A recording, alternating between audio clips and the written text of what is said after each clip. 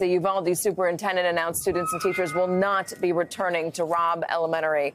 They will be moved to a nearby school while the future of the Robb campus is discussed.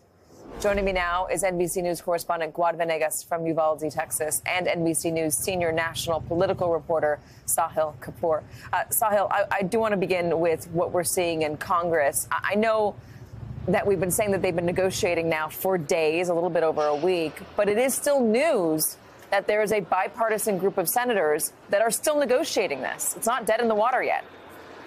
That's right, Katie. This bipartisan Senate group is hoping to have a framework ready, a framework for a deal in the coming days. Now, one of the things that's the holdup here is that they want to have everything agreed to, including the finer details of legislative language, before they announce it. They have general agreement on issues like school safety, more money for that, more money for mental health. They agree on the need for more red flag laws. They're going to structure it most likely as an incentive to states so people can petition courts to take out extreme protective orders, keeping guns away from people who are suspected to be dangerous to themselves or others. One of the most complicated pieces of this is background checks. They are looking at specifically the 18 to 21-year-old group, putting juvenile records into the background check system, given that a number of recent mass shooters have been part of that age group. They have had issues in their younger years, and those records are not part of the background check system, and they want to include that. There's also some desire to change the definition of who is, quote unquote, in the business of selling firearms. So you have hobbyists, for instance, who sell a lot of guns, are not registered, required to do a background check. Now, what's different this time, Katie? Why are they still negotiating? Why are Republicans participating this time when they have blocked gun control efforts, gun safety efforts in the past? They're feeling the heat. John Cornyn is the lead Republican negotiator from the state of Texas. Let's have a listen to what he had to say here.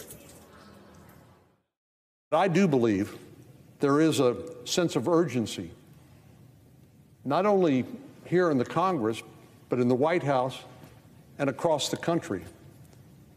We've all heard from our constituents who are in anguish over what has happened in Uvalde and elsewhere. The cry is to do something. What's behind that sense of urgency, Katie? I'll give you one statistic. A recent poll found that by a 5-to-1 margin, Americans want gun laws to become more strict, not less strict.